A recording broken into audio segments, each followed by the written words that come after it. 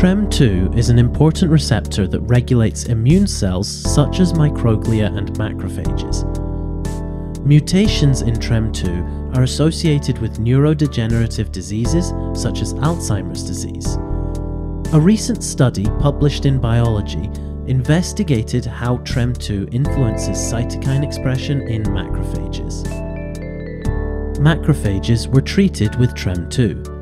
Multiplex human cytokine ELISA kit was used to detect levels of tumor necrosis factor alpha, monocyte chemotactic and activating factor, interleukin 6, interleukin 1 alpha, interferon gamma, interleukin 1 beta, interleukin 8, and granulocyte macrophage colony stimulating factor.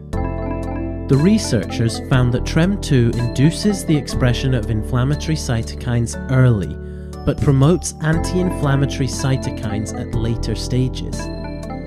This occurs primarily via the MAPK-JNK signaling pathway. Additionally, TREM2 has differential effects on cytokine expression on different macrophages based on their polarization. These findings suggest that TREM2 plays a dynamic and context-dependent role in immune regulation, with implications for neurodegenerative disease mechanisms like Alzheimer's disease. Anogen's Multiplex human cytokine ELISA kit was used in this study to assess cell inflammatory cytokine expressions.